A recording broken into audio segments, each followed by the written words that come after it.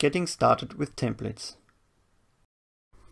In this section we will use templates to create flexible configuration files, and we are going to extend the NTP module to use a template for ntp.conf. Understanding templates. In this video we are going to take a look at what templates are, and we will start working with EPP templates. Prerequisites for this video. Video 1, installing Puppet. So VM1 should be running and you should be connected with SSH. So what are templates? Templates combine code and data to render a final document. You can think about Puppet templates like PHP code, where you mix HTML and PHP statements. Templates are mostly useful for complex configuration file you would like to manage with Puppet. So for example, in the NTP module we've written in section 3, we could change the ntp.conf file to a template and allow specifying the NTP servers. Puppet supports two types of templates: embedded Puppet templates, or EPP, or embedded Ruby, or RRB templates. When you're using embedded Ruby templates, you have to write Ruby code in your templates. In this course, we are going to focus on embedded Puppet templates, or EPP. You store your templates in the modules directory templates. When you're using embedded Puppet templates, you have to specify the template has to be named filename.epp, and when you're using ERB templates, you have to use a file name of filename.erb.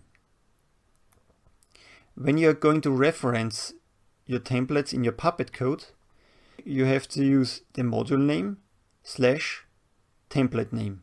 For example, in the section 3 we wrote an NTP module, and when we would like to use a template for ntp.conf and use it in our Puppet code, we have to specify ntp / ntp.conf.epp.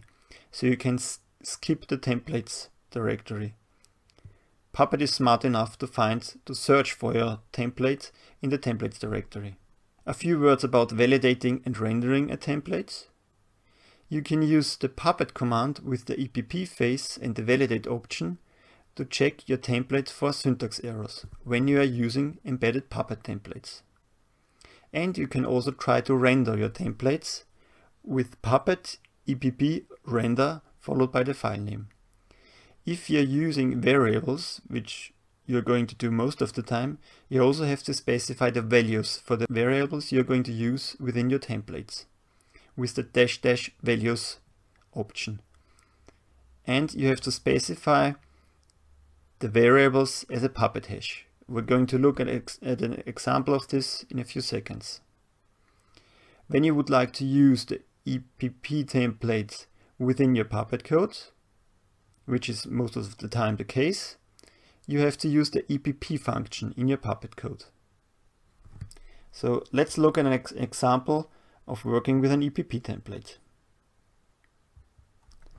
I'm already connected to VM1 with SSH, and I'm going to open a new file, example.epp.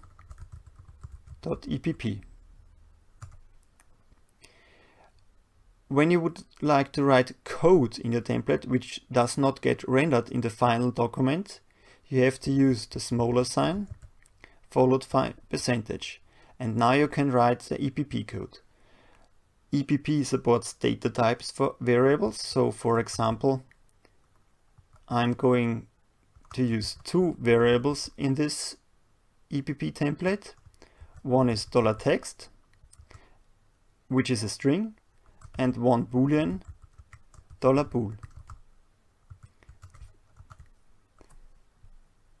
The variables you're going to use, or the data types, have to be specified between two pipe signs in the EPP template.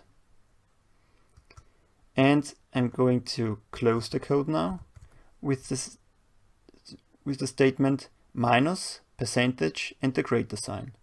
The minus here is used so that this line, the white space for this line, gets completely removed. If they remove the minus sign, we're going to get an empty line here.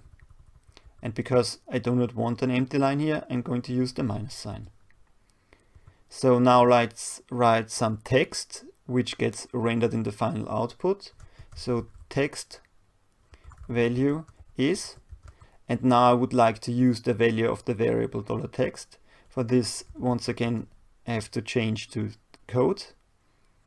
And this time I'm using the smaller sign percentage equals.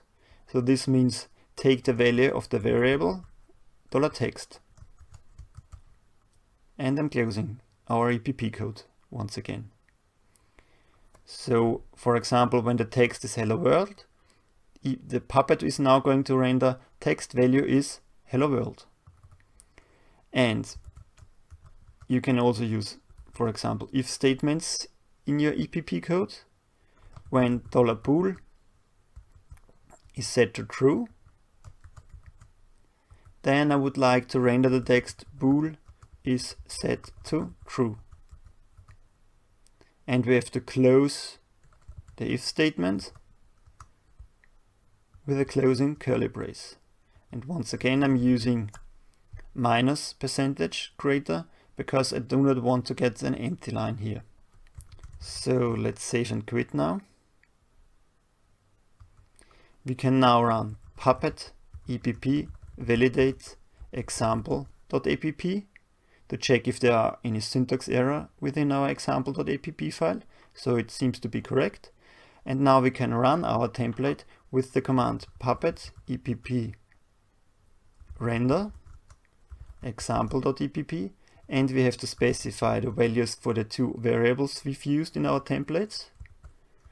So this has to be a Ruby hash, and the first key is text, so the variable text, and the value for text is hello world.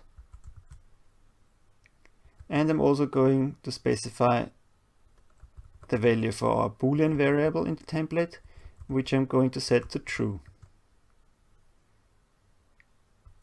When I run this now, you can see text value is hello world and bool is set to true. When we change the Boolean value to false, the only thing that gets printed is text value is hello world followed by an empty line. When we look at this example.app file, this is the empty line and the bool is false, so this part does not get printed in the final outputs. We can also demonstrate removing the minus sign, what happens when we remove, for example, the minus sign here. And we render our template. You can see here's an empty line where the statement was the EPP statement. When you would like to learn more about EPP templates, there's the syntax guide where you can learn all about the syntax of EPP templates. And here's the templates guide where you learn everything about using your templates within Puppet.